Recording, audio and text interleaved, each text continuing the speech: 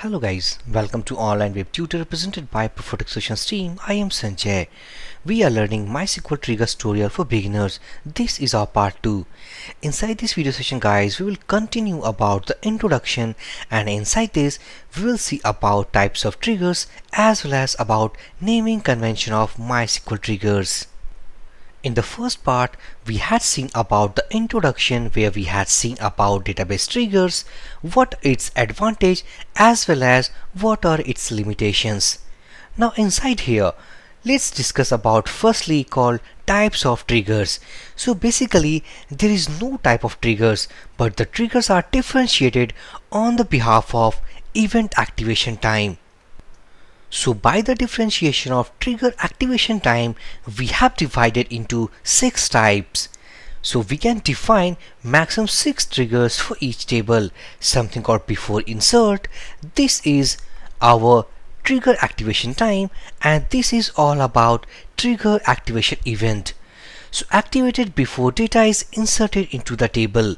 After insert, activated after data is inserted into the table.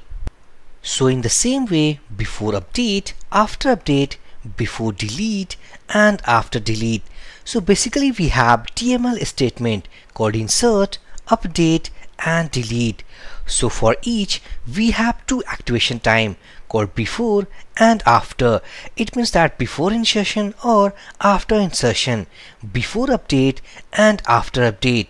So let's say that before delete, activated before data is removed from the table and activated after data is removed from the table. So on the behalf of these lines, actually we understood about that if we want to insert some data inside the table, so before insertion, this is the trigger point, means activation time and activation event. So by using this event, we can attach with our create event definition, and by the help of that actually we can run our trigger before insertion. After insertion, if you want to run, so this is we have to use called after and insert. This is the checkpoint. By putting this, actually we can run our trigger after inserting the data to a particular table. So these are the maximum 6 triggers for each table actually we can run inside database triggers.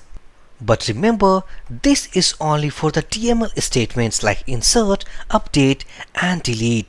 Let's say that if you want to use truncate, as we know that by using truncate, it will empty the table from the one index.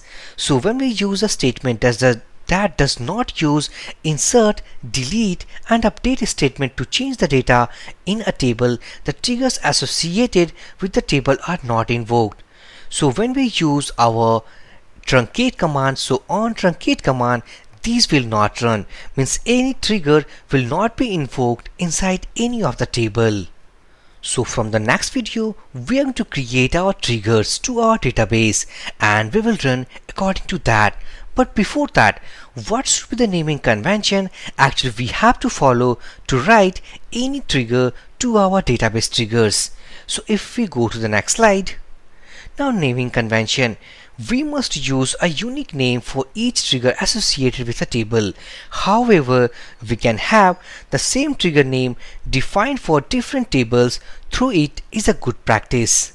So here these 2 lines are very simple to understand, is that we have to make a unique trigger name associated with each table.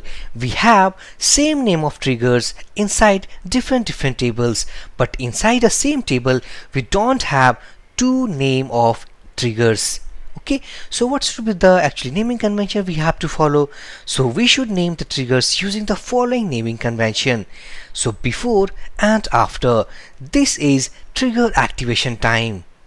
After activation time, we have to provide underscore and the table name, underscore, and this is our trigger event, all about TML statements.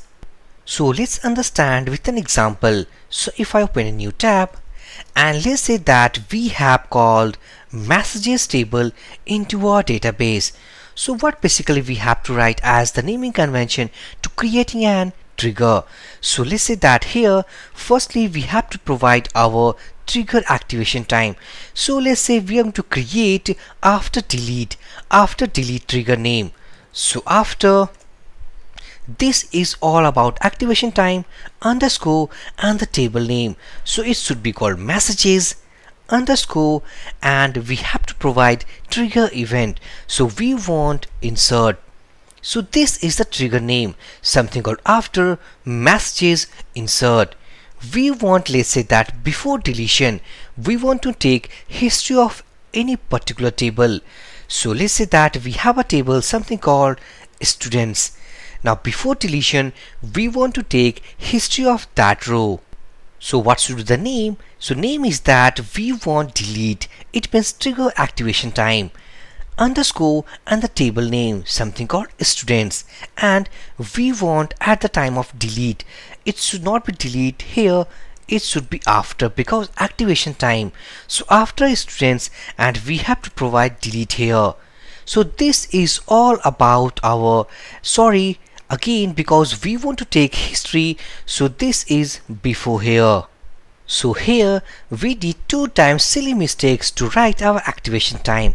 Let's say that before update, let's say if we write a statement before update, we want to take logs of row. So how can we write activation time? It should be before, let's say students table, and we want at the update. So this should be our trigger event. So these are the naming convention, guys. Basically we need to follow to write or define any trigger name. In next video we will see that how can we create our triggers to our database triggers. So basically if we summarize the contents of this video, so if I back to here, so these are trigger activation time. Means if we want to get the data before insertion, or we want to operate something before insertion, so we want to use this type of trigger: after insert, before update, after update, before delete, and after delete.